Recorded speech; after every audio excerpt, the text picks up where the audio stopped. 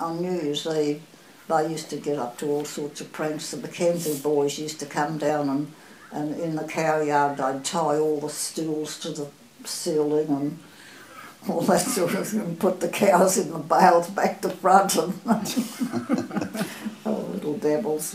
And we used to have an old fellow come to Seaspray called Charlie the Indian, and he used to always camp at our place, and he had two beautiful white horses, and he had this great big van all full of goodies, you know, like materials and ribbons and mirrors and combs, and oh, us kids had never seen pretty things like that before, you know, right. Beads and everything. It was a real novelty.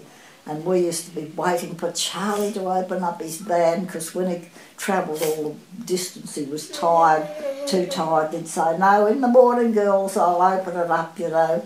And he was a man that came out here from India many, many years ago, and he had a wife and family back in India. He was Indian. Oh, right. Real Indian. He wore the thing round his head. Charlie right. The Indian, we called him. I don't know what his other name was.